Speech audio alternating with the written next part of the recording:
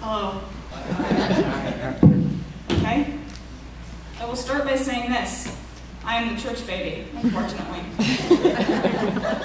My parents decided to bring me here when I was 5 months old, and I've been coming here ever since. Most of my childhood memories come from this place. One of my earliest memories is of my mom forcing me into dresses I hated wearing.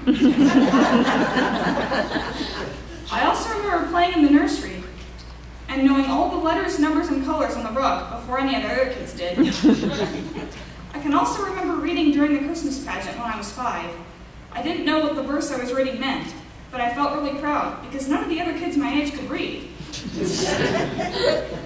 I also remember having a discussion in Sunday school about Obama and McCain. It was me, Richard, and some other kids that I can't remember the names of. When someone asked who we were voting for, we all said Obama. I remember feeling surprised because it seemed like everyone was voting for McCain. Richard piped up with, "Of course Obama. I'm not voting for that scraggly old chipmunk."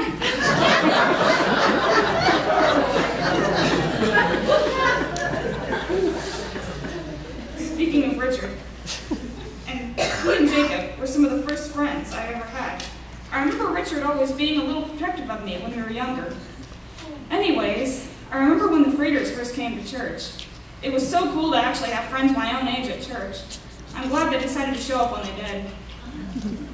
I'd also like to mention all the past youth group leaders I've had. Noel, Stevie, Esther, Laura, Leah, and Nathan. I've enjoyed growing up with them and going on adventures. Have we really gone through that many of them, though? Wow, no wonder we have abandonment issues. I'd also like to thank the church, especially Miss Julie, for sending us to camp for the past 7 years. Camp is the one thing I look forward to every year, and I'm glad to have the privilege of going and meeting all the awesome new friends that I have there. Last but not least, thanks to Weezy Davis and our Lynn Oslin, the Cresleys, and Lynn Nowakowski for being like substitute grandparents. Thanks for putting up with our crap on the mission trips. Also, thanks to Randy and Norma, because it must be pretty hard running this place. And, last but not least, thanks to Mom and Dad for driving me here every Sunday.